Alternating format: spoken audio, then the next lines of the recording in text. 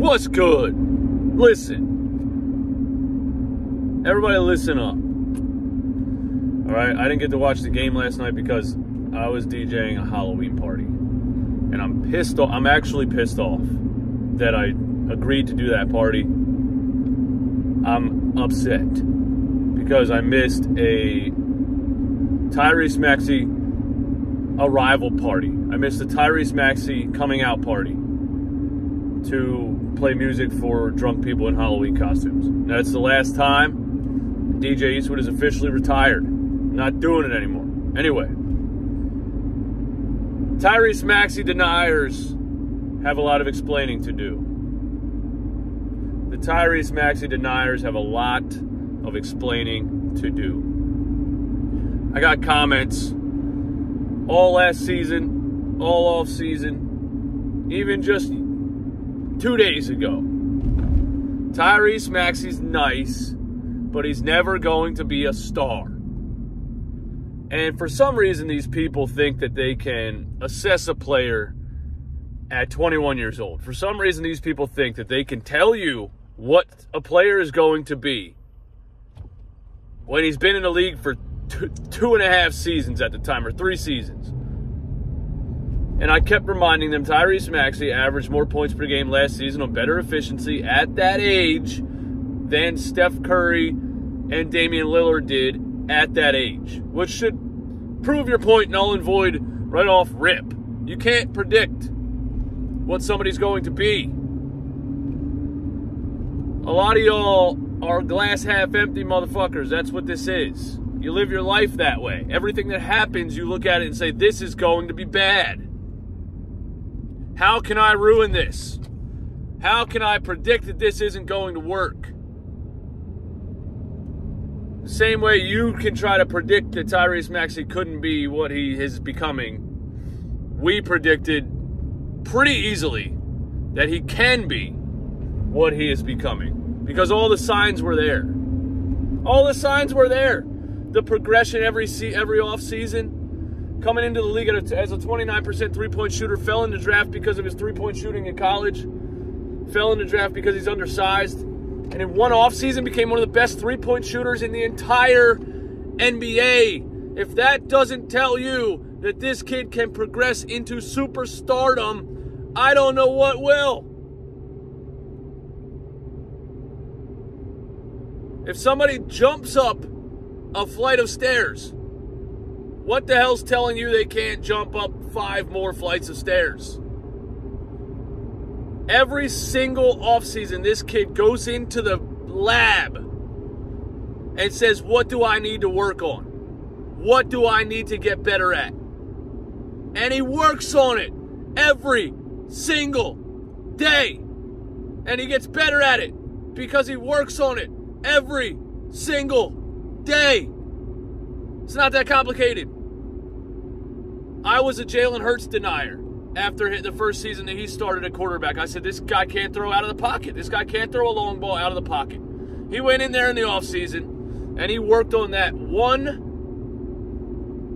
issue every day. And the next season, he was worlds better in that specific department. And I was wrong about Jalen Hurts. Tyrese Maxey, same situation. You put in the work, it's going to show.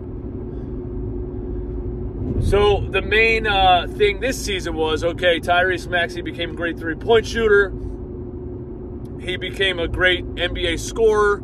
He could average 25 points per game if given the keys to the offense.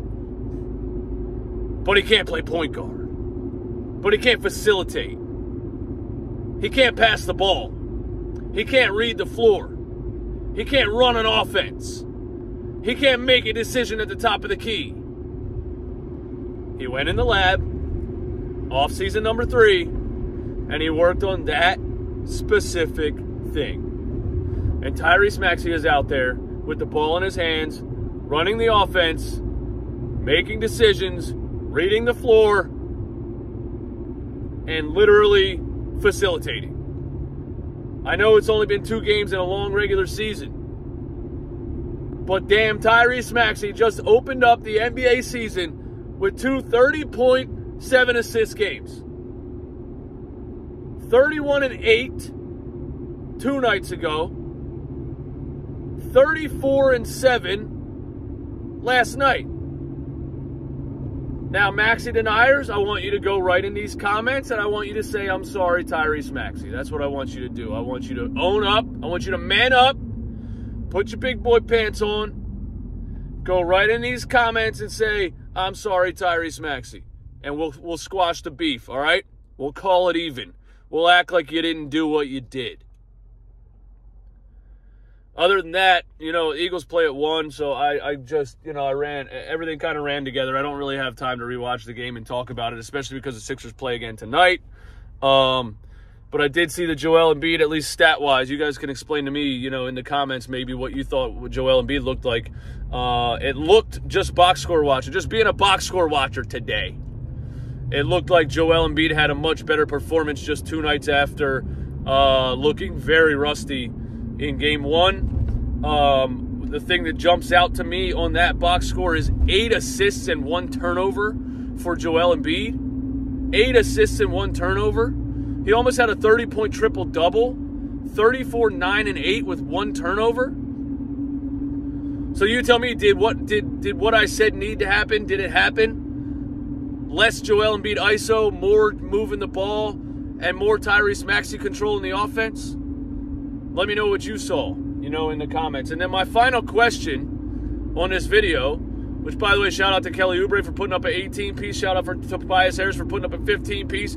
If you can get 15 and 15 from those guys every night, you got to – if you can get – bro, if you're getting 30 from Maxey and Embiid and you can get 15 and 15 from Tobias and Kelly Oubre, you might have a pretty damn good team on your hands. All right? So my last question here is, do you want James Harden to join this team? Sixers play tonight in Philly, which, by the way, you play a damn back-to-back. You were in Toronto last night. You fly out of Canada all the way back to Philadelphia and play the next day. Thanks, NBA.